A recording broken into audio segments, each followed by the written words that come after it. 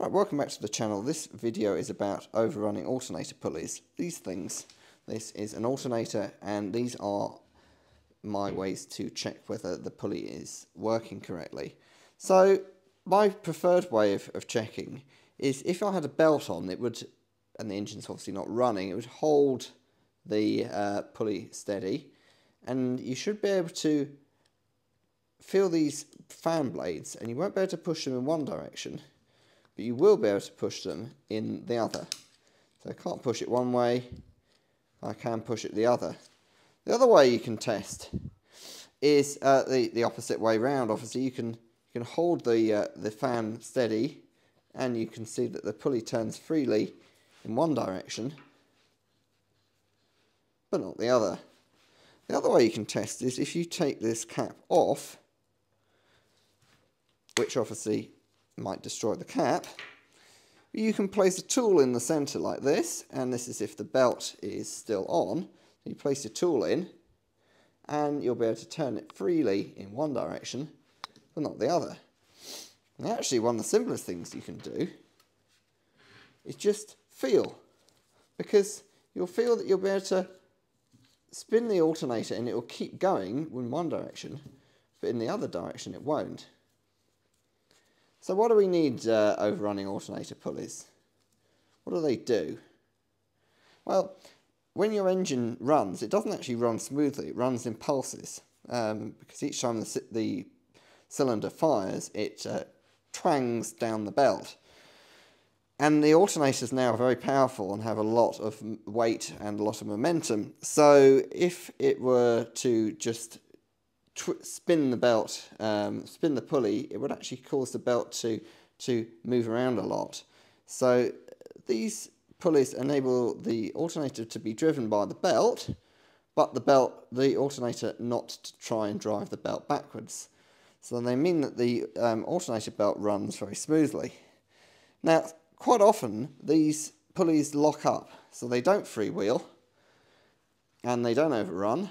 And you will actually find that it will be a bit like this. It will be just locked in both directions.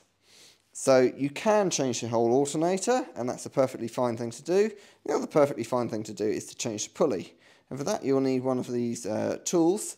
They normally come in a kit. I'll probably put a link to a kit in the description below.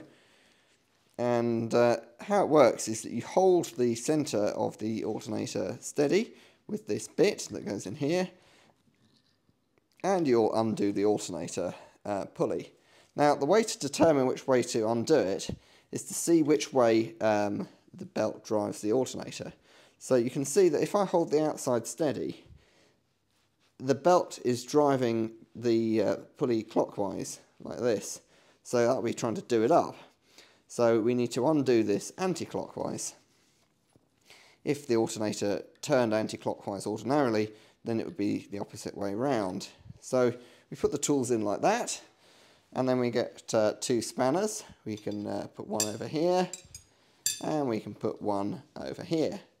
And so what we're going to do is we're going to hold one steady and move the other one.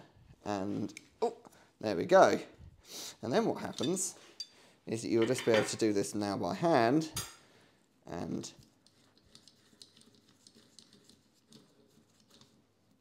spin the pulley off like so. Now you can normally do this in the vehicle. Sometimes it's very tight and you have to take the alternator off, and you'll find you can just take the pulley off like that, and there's the alternator pulley. To install, you just pop the pulley on and you can just spin it on by hand, pop the tools back in, pop them, and obviously it does up the opposite way. It'll help if I put the right size on. So I try and turn the actual pulley clockwise whilst holding the alternator, like that. And that's pretty much it. Obviously, he's got a little bit stuck in there. There we go. And we pop the cap back on. and that's how it works.